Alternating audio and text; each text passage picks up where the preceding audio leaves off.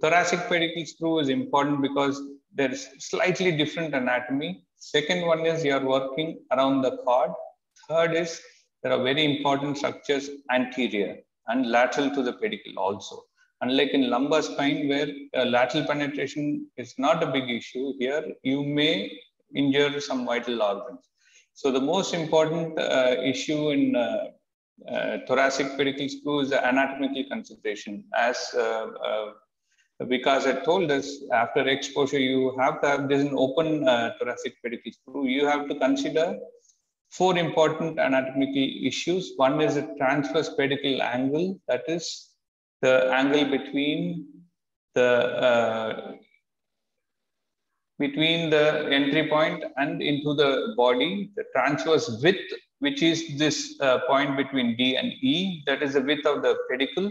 The cord length, which is A and C, which is entry point to the tip of the screw length, or the second thing is the screw length, starting point, and the insertion techniques. These are the considerations we'll have while doing thoracic pedicle screw.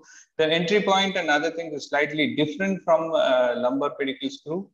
So as I told you, the transverse pedicle angle, which is an angle between the transverse midline to the pedicle, is widest at T1 and narrowest at T12. In fact, in T12, sometimes you can even have a negative of 5 degrees rather than a positive angle converging inward.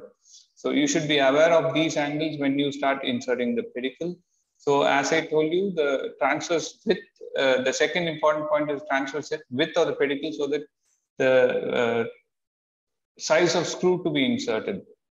So the diameter of the screw normally in adult population is 5.5 in the upper thoracic spine. Below D9, D10, I tend to use 6.5. I do not use 4.5s even in the upper thoracic spine because there is a slight give way of the pedicle, and then you can safely put in a 5.5 screw in these. So we should be aware that the transverse width is the least at T4 and the widest at T12. As we go up from T4, T3, T2 and T1 are wider and easier to insert, and the angle of insertion is much wider, that's nearly 25 degrees. The thoracic pedicle screw fixation techniques is, there are 2 techniques. One is an anatomical insertion technique described by she also et al.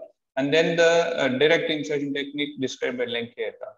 In the sagittal plane, if you see, the angle of insertion from T1 to T12 increases from 10 degrees to 15 degrees. That is a cephalocaudal angle or a superior-inferior angle of 10 degrees to 15 degrees, as described by Professor Jaiswal's paper in 2004. And in the European population, they have described it as 12 degrees to 16 degrees, as seen in this paper from Zenrik et al. There are 2 techniques of insertion. One is a freehand techniques. The second one will be image guidance. That will be like lateral and anterior fluoroscopy. The freehand technique requires meticulous exposure. We require cortical bursts and pedicle palpation seekers. So these are the important entry points as we have marked in this picture, as you can see, from T1 to T7. And then the point moves slightly inferior and slightly medial from T8 to T12. The point is in the upper end of the transverse process, where the transverse process meets the lamina from T1 to T7. Where the superior facet, transverse process and the lamina meet, and from T8 to T12, it is it's slightly inferior to that point and medially placed.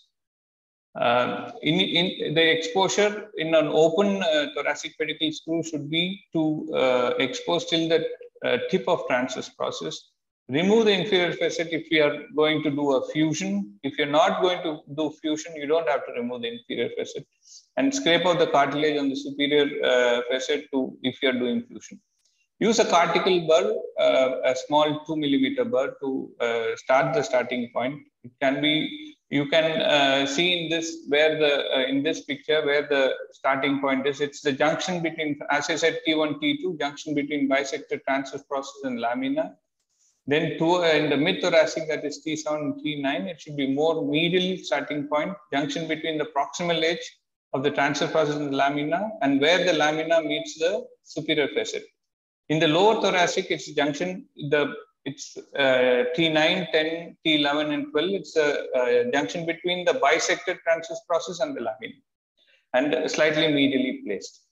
So the most commonly used technique is a gear shifting technique as described by Lenke. I think it was previously described by CL. So CL uses a drill, hand drill or a mechanized drill, and then he probes the pedicle.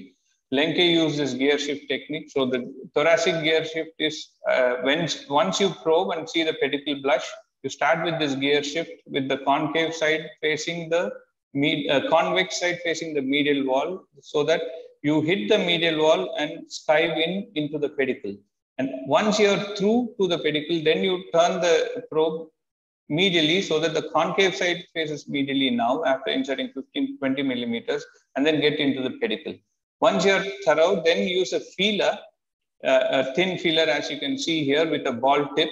So use a flexible ball tip pedicle sound which can probe all the walls. You should have 5 bony endpoints. That's the anterior endpoint in the vertebral body, the superior and inferior pedicle walls, the medial and the lateral pedicle walls. Once you're sure of it, you can actually tap the initial part of the screw. I usually use a smaller tap. If I'm putting a 5.5 or a 6.5, I usually use a 4.5 tap and then insert a screw.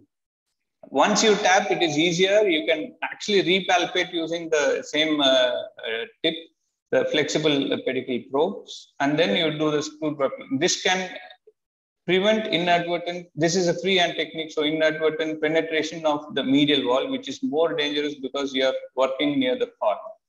So as I said, these are the few steps. So you see a pedicle blush and then use the probe inside, tap. Usually I use a 4.5 to tap and then put a 5.5 or 6.5 screw. The more challenging pedicle screws in thoracic spine will be in the deformed scoliotic spine. It is feasible, but you should have much more morphometric knowledge of the scoliotic pedicles. So the pedicle orientation is totally different. The pedicles may be in a wind step. The problem in scoliotic spine will be the shift of dural sac towards concavity. There will be thin pedicles on the concavity. The pedicle width on concavity may be almost not there. You may not even have a pedicle there. No differences in pedicle length or cord length between concave and concave side. Usually, once you insert in a proper technique, the cord length, that is the length of the screw, does not vary very much. So concave pedicle is usually thinner and shorter, as I said. The spinal canal smaller on the concave side and spinal cord is shifted. So you have to be very aware to not to injure the cord. And as now we use IONM, and we use IONM screw stimulations, which actually prevents all these issues. The other problem is a windswept deformity of the pedicles in the thoracic spine. It's called windswipe, described by O'Brien et al., where one of the pedicle, both the pedicles are in the same direction rather than, so you actually have to insert both the screws in the same direction rather than in a converging direction.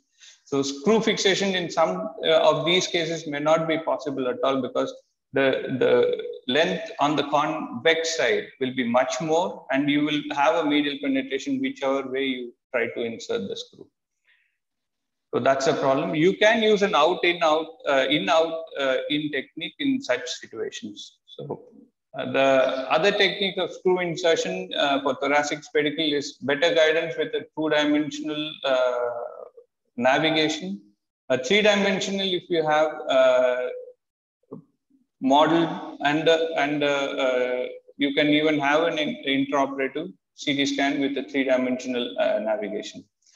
And in difficult situations, we study the thoracic pedicle if it is very thin, and if it's uncertain intraoperative pedicle retention, you can do an open laminotomy, palpate the thoracic pedicle, and then insert.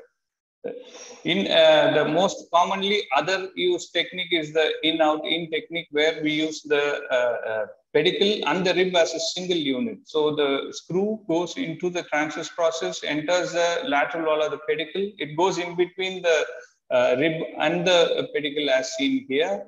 And then usually there is a wider distance of the pedicle. If the pedicle is quite narrow, you have a wider width available now. So you can, and the screw actually has around 80% of the pull-out strength of a pedicle screw. So you can easily put in a 5.5, sometimes even a 6.5 screw.